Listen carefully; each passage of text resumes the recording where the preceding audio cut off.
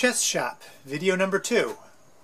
I'm going to show here some Shatar sets. That's the chess of Mongolia. These sets are very similar in certain ways, but you'll see some interesting differences. Each one I'll spend about 2 minutes on, except the last set I'll spend a full 10 minutes because it's so interesting. This bilingual booklet in Italian and English by Rodolfo Pozzi is of great interest to collectors. I refer to it often as I learn about these sets. When I sell these sets, I always include this, my own booklet, which shows the traditional rules of the game, a little different from the standard rules we use nowadays, although the standard rules are most often used in modern Mongolia. This first set has a yak's wool board and has the typical camels as bishops and, in this case, rooks as tents. It's boys against girls with girl pawns on one side, boy pawns on the other side. These are typically made for export. The board is just 9.5 inches across, and the king stands just short of 1.5 inches. Here's another one with similar figures, although here the pawns are wrestlers, which is a very important sport in Mongol tradition. The other pieces are typical. You see the kings and queens are a little different on the two sides, and they do have the bishops as camels and rooks as tents. This is the same size as the first set. Queens have got a very elaborate headdress. I'm sorry about the focus there. These sets are made of clay and painted in great detail. This is different here. 1, 2, 3, 4, 5, 6, 7, 8, 9, 10 squares on each side of the board, making a 100 square board. This is Hiashatar. It's named for Hia, the piece which is essentially like a bodyguard, added to the regular lineup of pieces. Nowadays, the game is played much like modern chess, but with the additional Hia piece which protects the king. Of the sets that I'm showing you, this is the only one that I have more than one of. They're made in molds which were created from an actual Hiashatar set made in Mongolia, hand-carved. You see that the pieces are different on the two sides. These are the two kings I'm showing you right now. Little differences on the tops.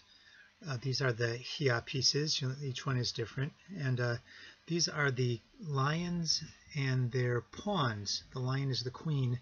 The pawn is considered the offspring of the queen. And you'll see that the tails are characteristic of the two types of tails used in the opposing queens in typical sets. These pieces are felted on the bottoms. They're made of a very strong gypsum, painted and antiqued to give them the dark areas that allow the form to show through. They're actually more substantial and heavier than the original pieces since they're made of the stone material. This board is just over 15 inches on each side. It's made of MDF, and the king is just about 2 inches high. Now let me show you another set that comes straight from Mongolia. This is a composite set. Some of the pieces are made with great care. Some of them are made rather quickly. Some are very old. Some are not so old. And they are from several sets. We don't know exactly how many. But this is typical of Mongol sets. They will be used for many years, generation after generation. Pieces will be replaced. Sets will be cobbled together, pieces will be repaired, pieces will be refinished over the generations. And you see, here's a newly finished piece, the camel. You'll see that this one set actually represents a great breadth of the Mongolian chess tradition. That horse is rather small. This horse, on the other hand, is a good size and older. It's a real mix here. This is the wheel, the traditional rook form. Although you see the other rooks are vehicles. There's another one of the wheel type things, but yet a different style. So here's one of those quickly carved horses, it's still pretty nice, and one of the finished repainted camels. So what we finally have is a very interesting set, a sort of mini museum of Mongol carving, if you will. Even has these round-headed pawns on one side, and then actually a mixture of pawns on the other side. Here are the various pieces. Some really are very finely carved. Some are very old. Some show unusual character. There's a rabbit, there's other types of animals, a tiny black rabbit.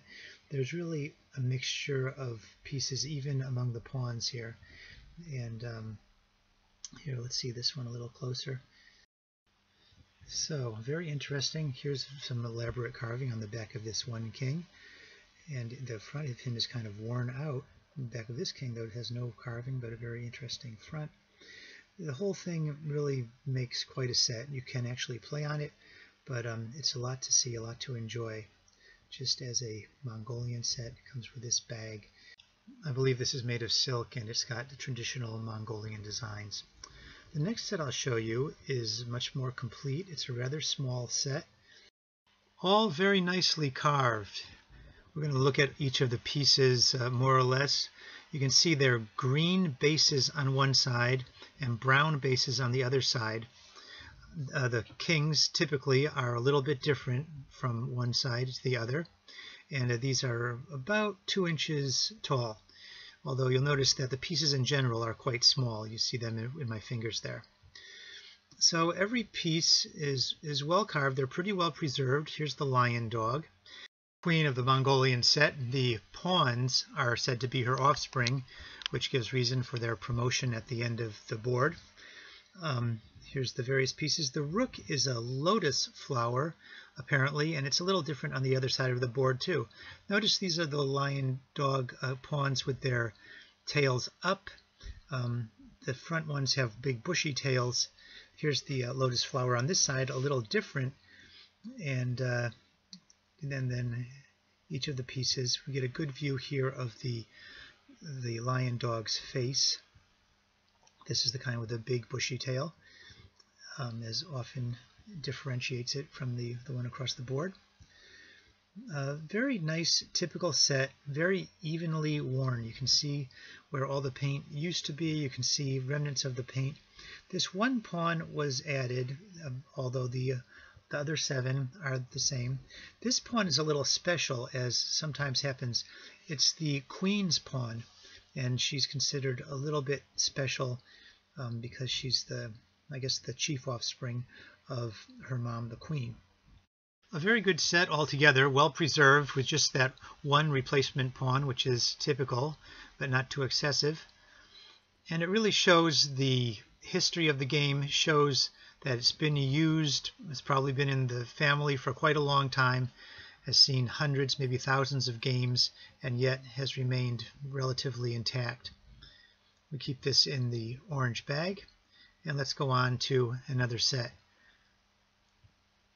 Now this comes in a special box, which is made and hand-painted in Mongolia. I'm going to show you all the sides of it, top and bottom.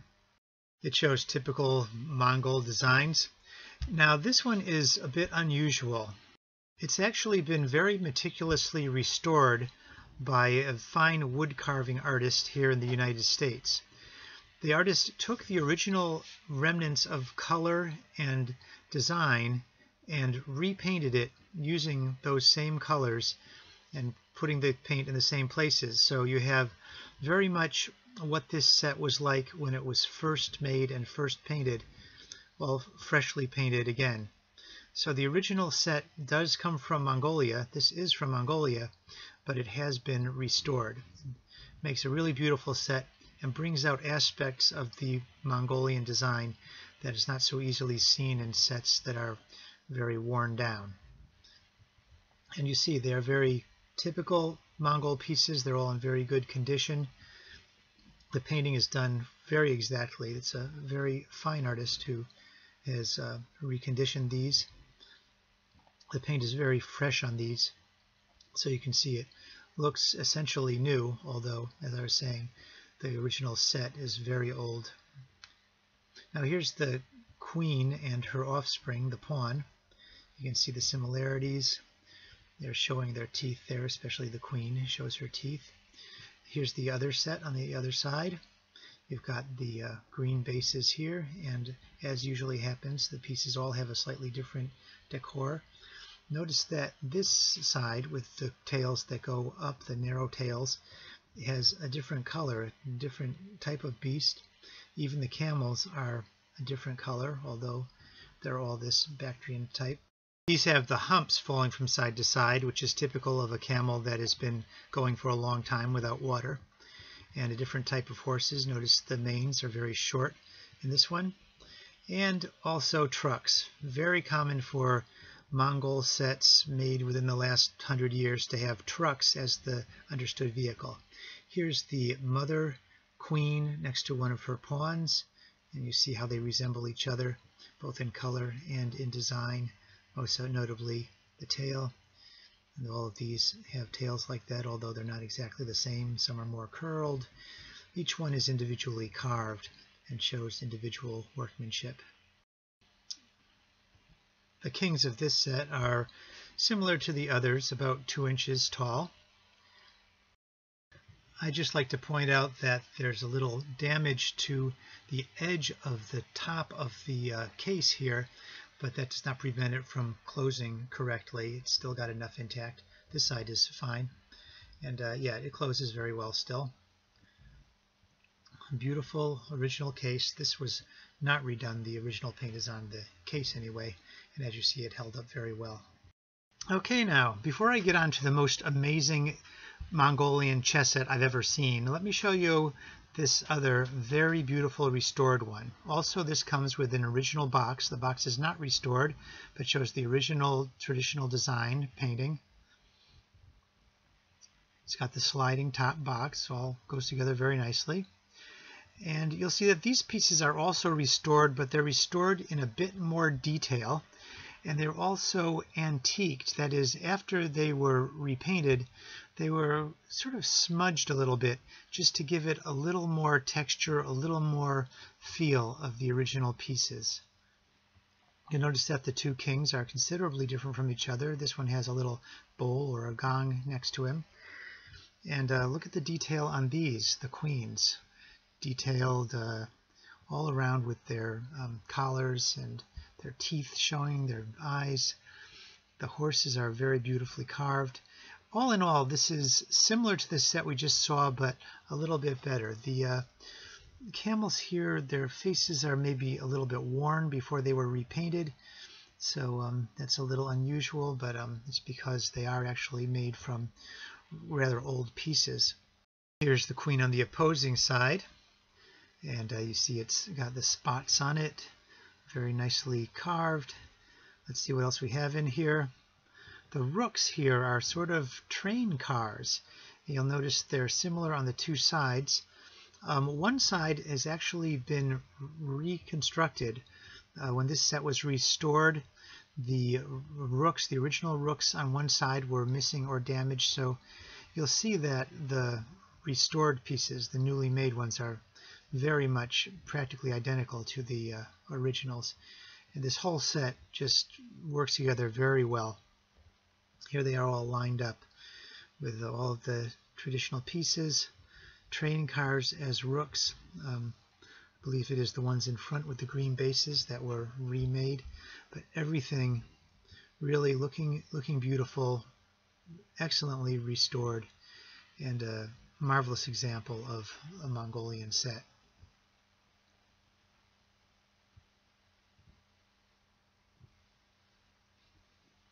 Here's a close-up of the pawns. Interesting that one pawn is a slightly different design. I wonder if it was originally added at a later date and then restored along with all the rest, so it flows in very nicely. These are the side where the tails are large, thick, coming up on the back. And let's just look at those again. Get a good look at everything. Notice the central pawn is the queen's special pawn, a little bit larger than the others.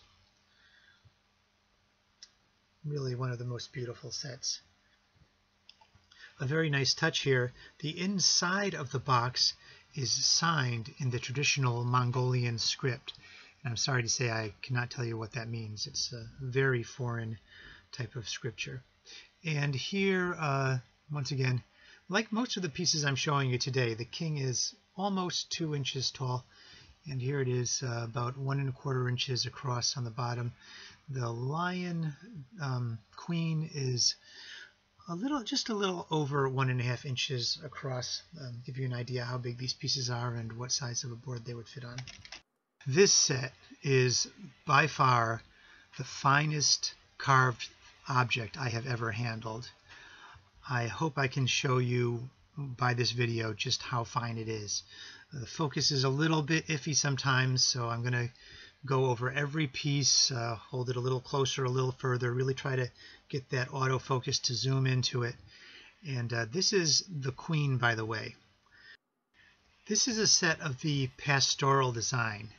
The pieces are based on everyday life. They're not so much shaped to be warriors and fighters, or even what became the most common traditional forms. They're the workers out in the fields, they're the herdsmen. They're real representations of the people who are actually playing these games. Now, this set, according to Postal, the Pastoral design, is the oldest of the designs. The older sets tend to be pastoral, although we have no actual indication of when these were made. They're obviously very well cared for. They're not just thrown around and played with game after game like those other sets. This was made to be a work of art, and indeed it is. Look, this is the rook, which is a cart, but look, it's got the ox very carefully carved. It's got every one of the spokes carved in. The texture of the material that it's carrying is carved into it. I'm showing you every single one of these pieces because every single one is a very meticulous work of art.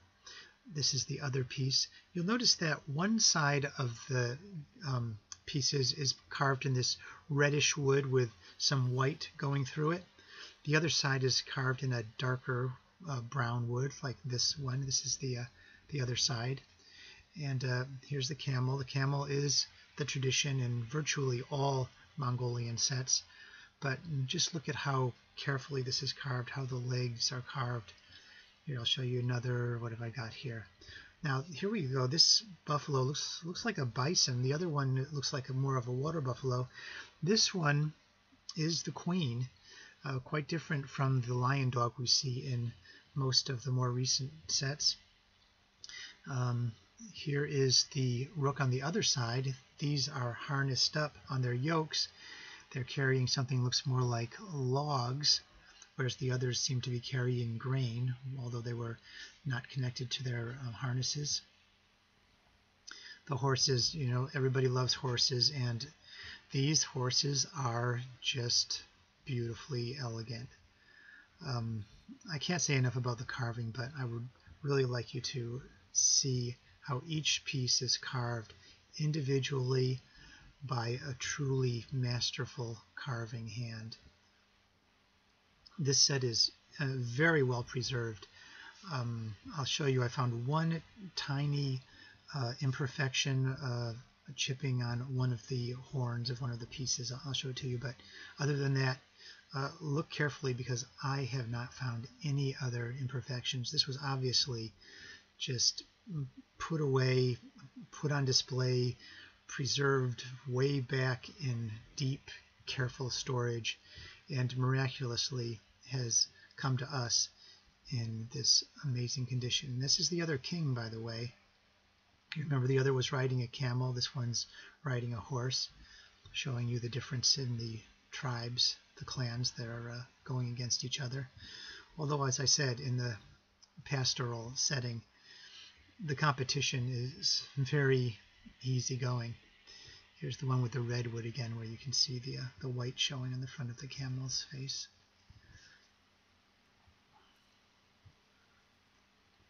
Yeah, and the other red camel with a little bit of white showing on the back side. Beautiful Bactrian camels. And what's this one here? Oh yes, the other rook on the gray, dark brown side.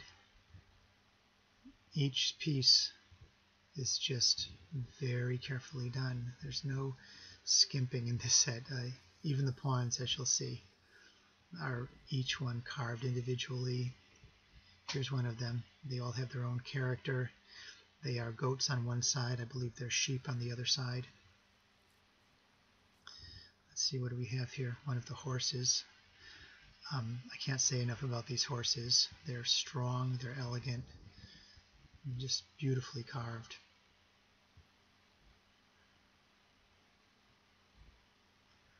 And I'll show you the other horse. And once again, every one of these has its own character. Every pawn in the lineup is going to be facing a little different way, turning its head differently. Some will be eating, some will be looking up, some will be reaching around to scratch the bugs on their back. Each one shows what it is. Now these are the goats on the one side, and then there are the ones with the horns and the ones, you know, that are maybe younger or a different point in life. There's the sheep on one side. Let's see what we have here. Another goat. You can see their little beards. Just beautifully, meticulously, perfectly carved.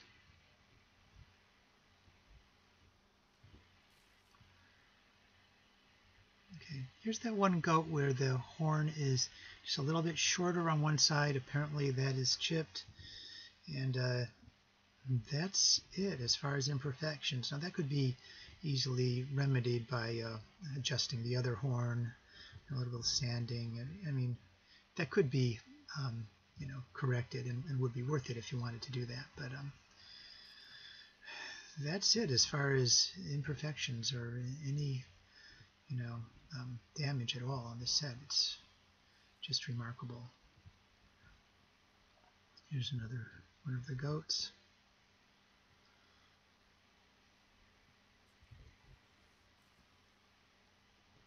And there's the one reaching back. You know, it's very typical that they'll have a certain number of the animals reaching back, either turning around or trying to scratch themselves or something. Beautiful goat, the horns, the beard, everything, just a quintessential goat form. And notice the legs, you know, that's what really shows in these fine carvings, is that even the legs are formed and narrowed and just made to be just like the animal that they represent. Another goat. Yeah, those are the pawns. Now let's look at all of them together and make a beautiful lineup. There they are, the reddish material in the back, and then the brown in the front. A true quintessential pastoral Mongolian set. I don't often carry sets that are too precious to play with. You know, I really like to advocate using and playing with sets, but this set is absolutely a work of art and will be appreciated by collectors who get the best from around the world. The king here is just around 2 inches tall, although as you can see, the pieces are small in general. It's a very small, perfectly fine set. Prices are listed below on the YouTube page. Send inquiries to AncientChess@mail.com.